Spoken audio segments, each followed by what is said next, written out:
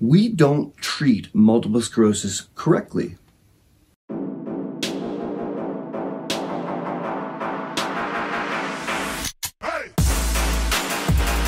We don't treat multiple sclerosis correctly.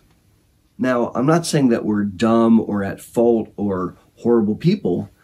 I'm also not saying that we have all the tools that we need to do a good job. I'm simply saying that as a field, we need to do better. If we're going to beat up on MS, we need to divorce ourselves from old ideas. In my opinion, there's two big changes that need to occur. The first one is we need to apply the most effective, the most intense anti-inflammatory therapy available as early as humanly possible. We need to stop messing around with low efficacy anti-inflammatory medicines. The shots that became available in the 90s, we need to get rid of those. Some of the mid-range pills that we have that are moderate in their ability to impact inflammation, we need to get rid of those. We need to keep in our armamentarium the most effective anti-inflammatory agents. In 2021, as I make this video, that would include a handful of monoclonal antibodies. That would also include cladribine, and it would also include the development of stem cell transplantation. And I think that those medicines that I just rattled off, or that procedure, those things need to be applied as early as humanly possible. In the extreme case, we identify someone has MS on their MRI only. That's called radiographically isolated syndrome. And we intervene with these potent anti-inflammatories way up front. Now, as you listen to me talk about this idea, you may think, gosh, Aaron's off his rocker. This is really crazy. What's Dr. Boster thinking? Well, I'm not thinking about now. I'm thinking about where we need to be. And I challenge you, think with me about the idea of applying the most potent anti-inflammatory as early as possible.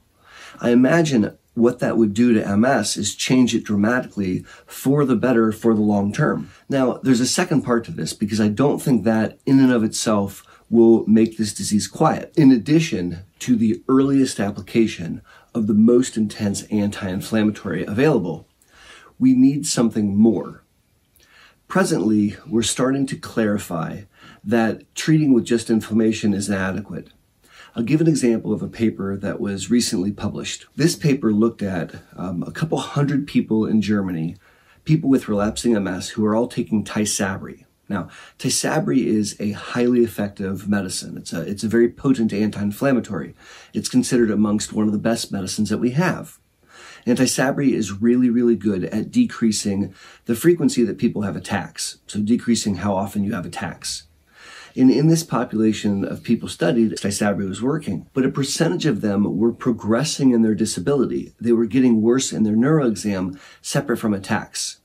That's a term that we call PIRA, progression independent from relapse activity. There's an amazing MS neurologist, a guy called Gavin Giovannoni, and he, for years, has written on a blog talking about smoldering MS, which he calls the real MS. And the idea is, this is in the background, and it's a slow neurodegenerative condition.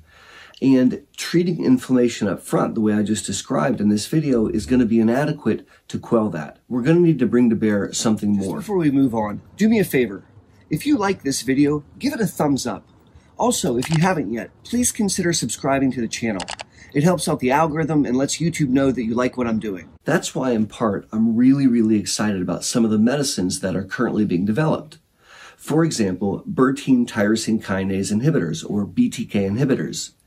These molecules are not potent anti-inflammatories, or at least they don't appear to be at first blush. But what they do appear to do is something that we haven't seen yet. These are molecules that work both on the humoral adaptive immune response, so the B cells. They also work on the innate immune response, on microglia. They work on activated microglia in the brain. And I'm very hopeful that they may bring an entire therapeutic arm to MS, quelling this smoldering MS that Gavin Giovannoni talks about. I can envision a future state where we meet someone where on the MRI or maybe with lab tests, we identify they have super early MS. We give them a very potent therapy, whether that be a stem cell transplant or Limtrada, and then we transition to a medicine like a BTK inhibitor where we quell the innate immune response in the background. Some 1-2 punch like this might be the future of MS care. Now, This is a hypothesis, and it's just my opinion. And my opinion doesn't make me right, it just makes me super opinionated. I wanted to share with you sort of where my head was and where I think the field of MS might be going. As always, I want to thank you for learning about MS with me and for going along on this journey with me. I would love to hear your thoughts, and I look forward to reading them in the comment section down below. If you'd like to hear more philosophy of MS treatment, click the video that's on your screen right now. There's an entire playlist on the topic. I hope you find some content in there that you really like. And until my next video or my next live stream, or even better yet, the next time I see you at the Boster Center for MS, this is Aaron Boster saying be safe and take care.